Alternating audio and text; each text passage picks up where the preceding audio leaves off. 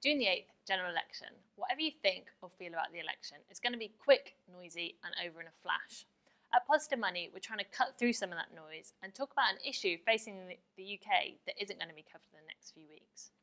We believe that what's missing from the conventional debate is talking about the problems with our current money and banking system. The economy grows where money flows, and in the UK, banks create money straight into financial and property markets. This results in an oversized financial sector and a housing bubble centred on London. So money doesn't reach most of us. Banks don't create enough money into small businesses, affordable house building, or green infrastructure.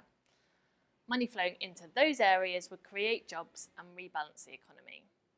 At Positive Money, we campaign to change the money and banking system. We're getting real about what it's going to take to build an economy that is going to be better for all of us. More fair, more democratic, and more sustainable. And if we're going to achieve it, we need politicians who are up to facing some powerful institutions. The Bank of England, the City of London, and big banks.